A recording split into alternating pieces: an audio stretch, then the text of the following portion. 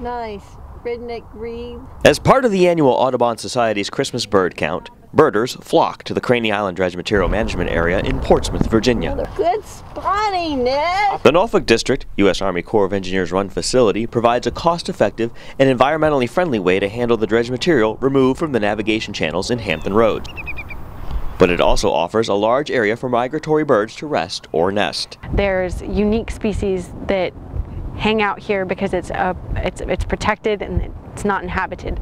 The birds that migrate, say from the Arctic, their breeding grounds, hidden to South America, you know, they have to have safe haven stopovers for feeding, and this is a very important site. An important site that over the years has become popular with birders trying to catch a glimpse of a snowy owl or western grebe. It houses a lot of birds that aren't typically seen in other areas, so a lot of the people get really excited to come out here and count the birds. My mother told me she was going to bury me out here at Craney Island with my Jeep. I practically lived out here.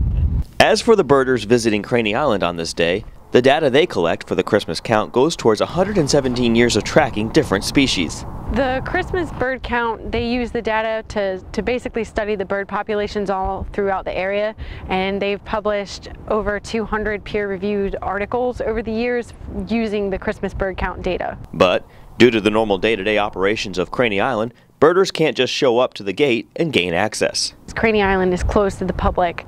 If you want to come out as part of the Army Corps of Engineers outreach effort, we do provide access with an escort for the different bird groups like the Audubon Society and the Virginia Society of Ornithology. So if you reach out to some of the large birding populations, we can get in touch with them and schedule a time to come out and provide an escort for a large group. These cormorants came over from the bridge area. The Audubon Society can be found on the web at www.audubon.org, and the Virginia Society of Ornithology can be found at www.virginiabirds.org. From Portsmouth, Virginia, I got 6 just trying to scan. Patrick Bloodgood.